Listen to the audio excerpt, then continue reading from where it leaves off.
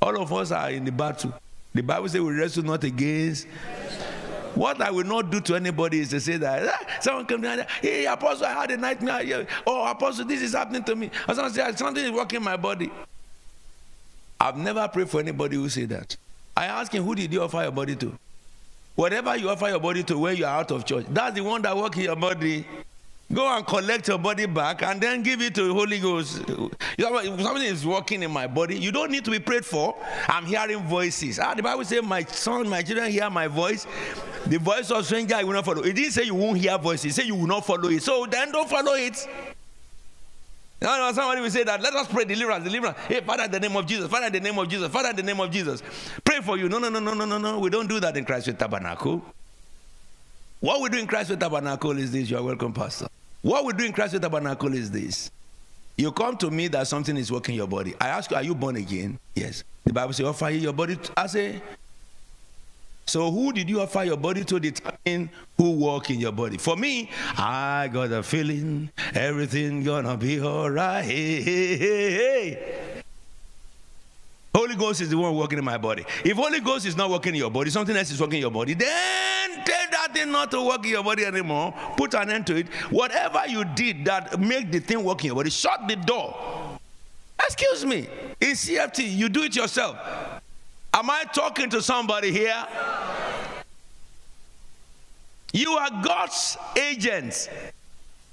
You carry the mandate of heaven. The authority of the Father, Son, and Holy Ghost is given to you.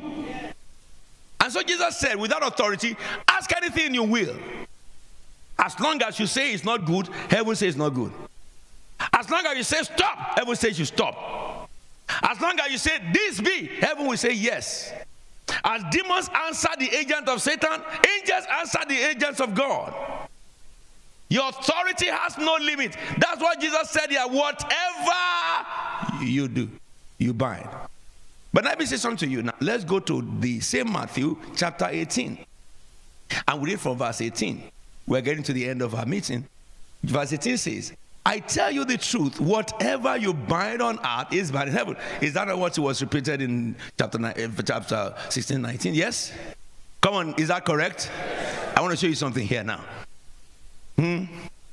But you know that in that 16 he has said that I will build my church and the gates of hell cannot. He had told you that for Satan, don't worry about him. Leave him for me. You know, some time ago the Lord Jesus, I told you, in my conversation with him, he told me, he said, why are you worrying your brain over what you cannot see? When you serve the unseen God, the one who controls the unseen. My sanity came back. From that day, I don't think about anything I can't solve. Oh, somebody did this, somebody did that. Maybe. There's no maybe with me. If you did it, you did it. Period. I cannot begin to try to interpolate. Maybe because of this. For what?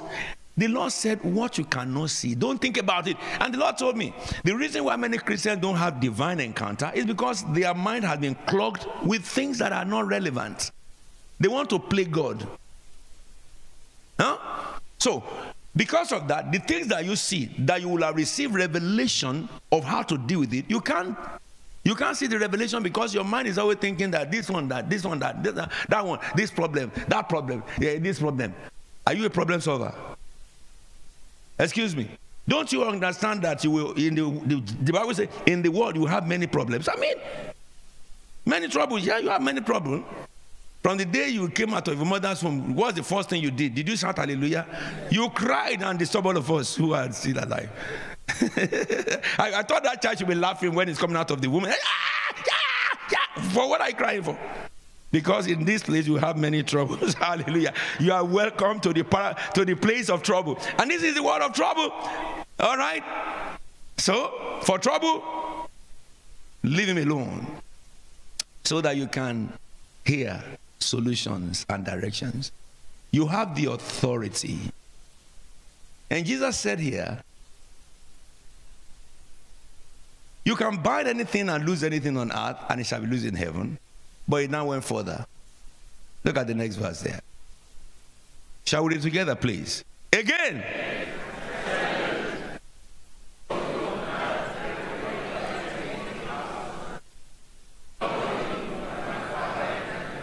Read it again.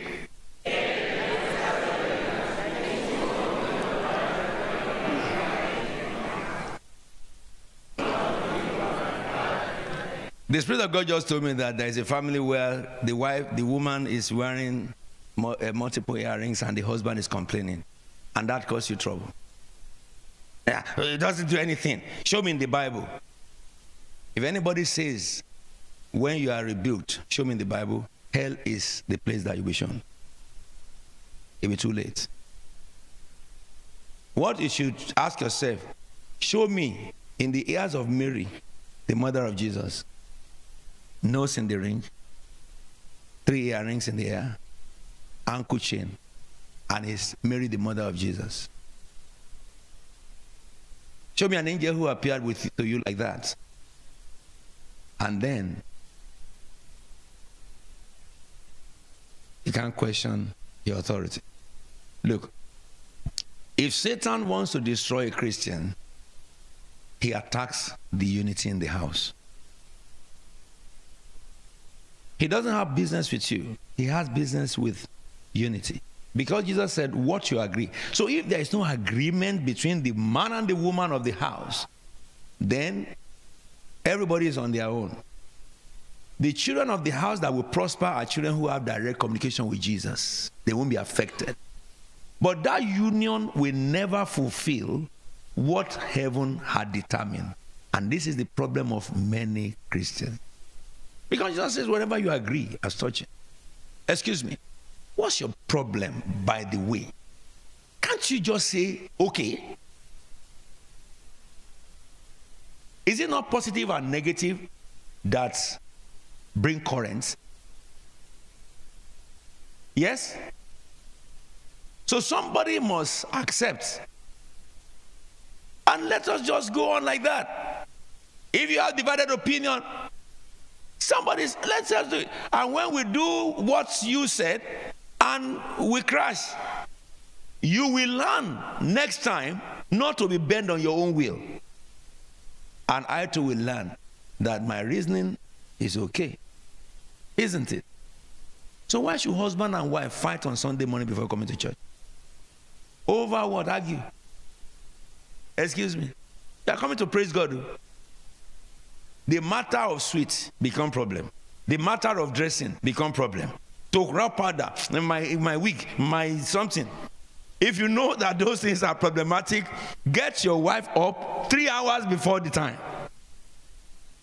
So that you tell your wife that you have time now to look for your wig and to look for you. Hallelujah, somebody. No. If this week is what is causing problem every day, then wake her up early. And if they wake you up early, you two don't say that it's too early. No, because you are a wig looker. You are a shoe looker. You have to look. Or look for all those things the night before. Help her go and look for them and put and say, this is your wig, this is your shoe. Which clothes are you wearing to church on Sunday? Tomorrow? Okay, yeah, I don't know. Okay, come, let's go to your wardrobe. Okay, get the clothes. Take the clothes from her and say, okay, leave the rest for me.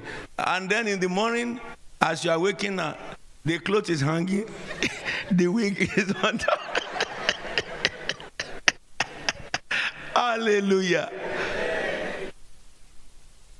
So why should the matter of wig become problem? You are coming to church, then when you get to, we argue, when you get to the door of the church, you say, oh, you know, we are in the sanctuary of God now. Just stop talking. Hallelujah. Excuse me. 2 must agree for heaven to speak. I've practiced this thing for 50 years. Yeah, oh boy. Oh boy. Mama, 50 years ago, 1983, we met. 73, sorry. We met. And excuse me.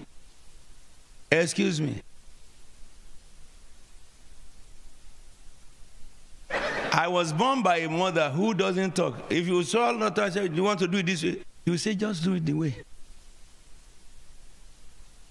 If I say no, if she says yes, well, sometimes she say yes. When I say no, electricity conducted. No problem. Okay, so no, you say yes. Okay, yes, we do yes. And some other time I say no. It's okay, we do it, you're no. Correct? There's no win there. Either you agree or you disagree. It's win-win. As long as there is no fire. Because so that your prayers will not be hindered. At the end of the day, I want the best for my wife.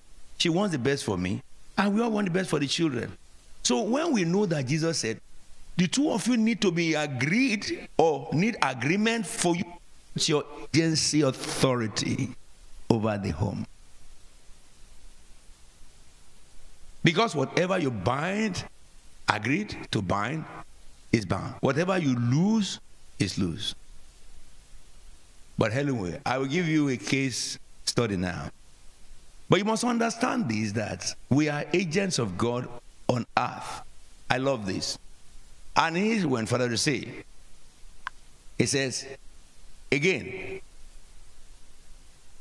if two shall agree as touching something, you know, anything you ask for, it will be done. And for you, it will be done for you by your Father in heaven. There is something that I wanted you not to miss. The word to, the word agreement, the word speak.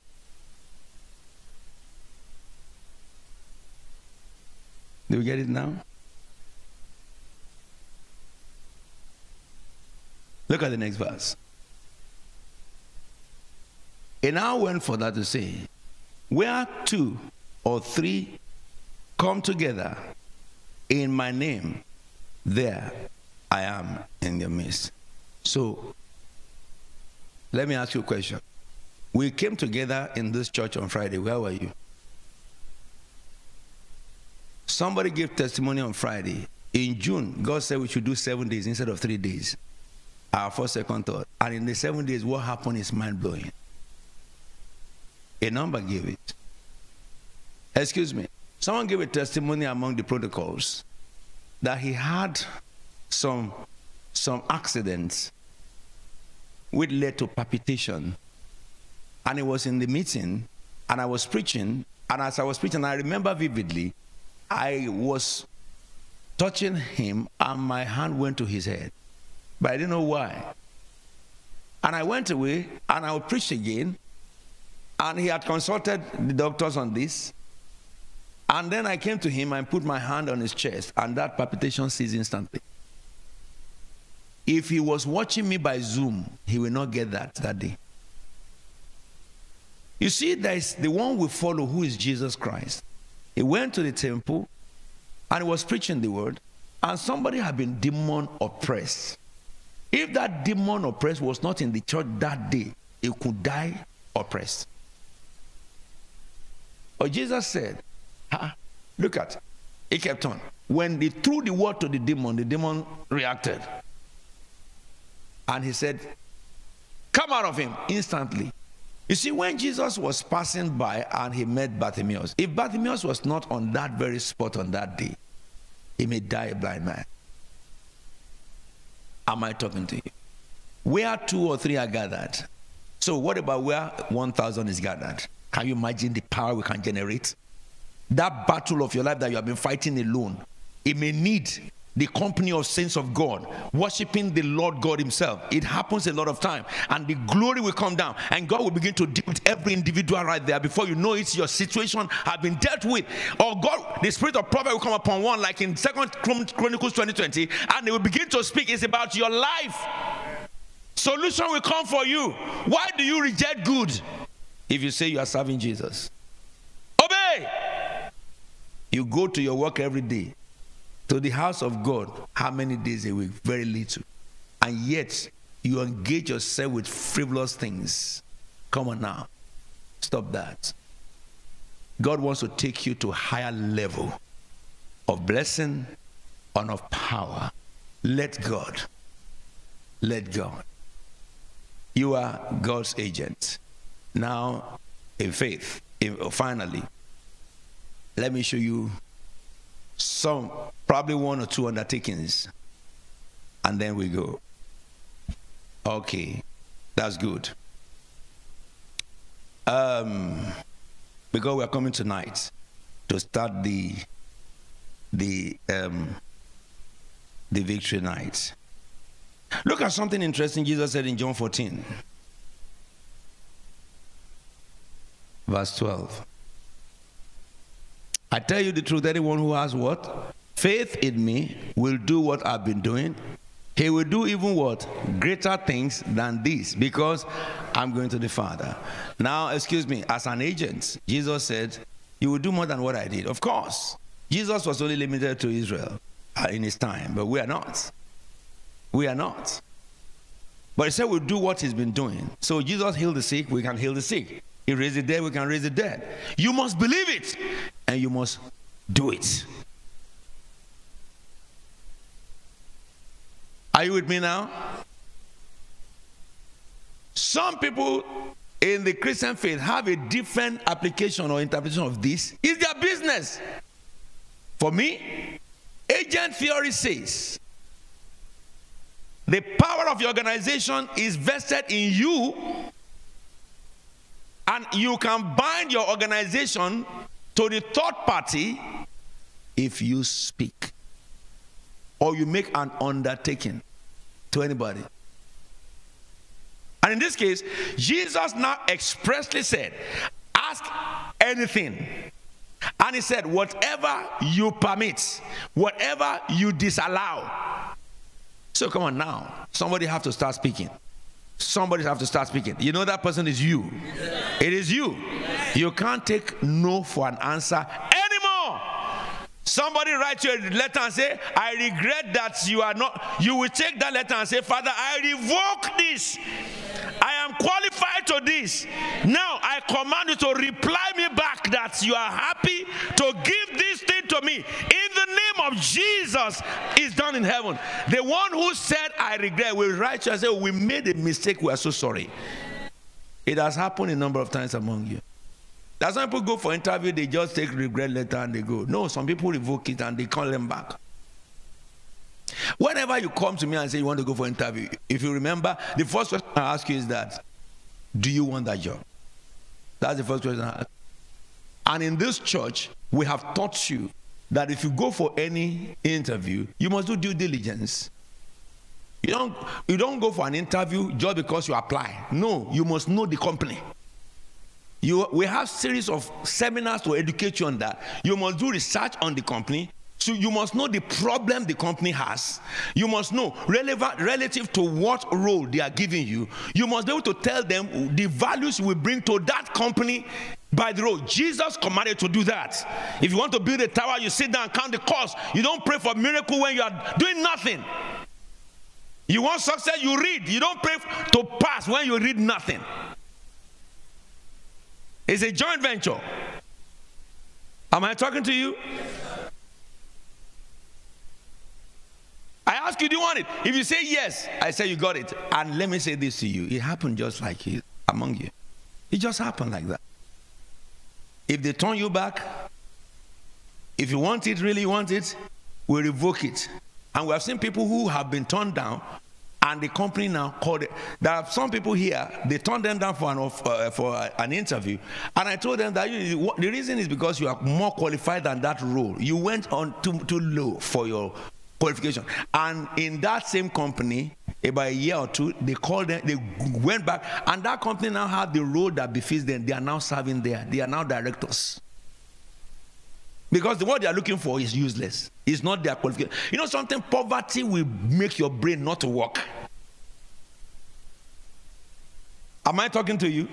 limitation is a bird that is in a cage for many years. When you remove the cage, it will be flying that distance because his brain has been climatized to that distance until they kick him out before he fly. We had a bird like that in my house before, Nobalende. You know, that bird, the owners now said, go. The bird will not go.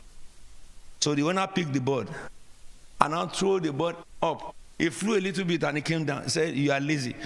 Pick him again. He threw him up. And the bird now flapped his wing and he saw other birds flying and then he started flying. And then he went. And then in the evening he came back. Yes. So because they opened the cage for him to be going. So the next thing is, because the man who was keeping the bird, he gave him water with sugar all the life of the bird. So the bird flew away and he must have drank water. It's not tasting like the water I drank. He came back. And the next time the bird came, he came with friends.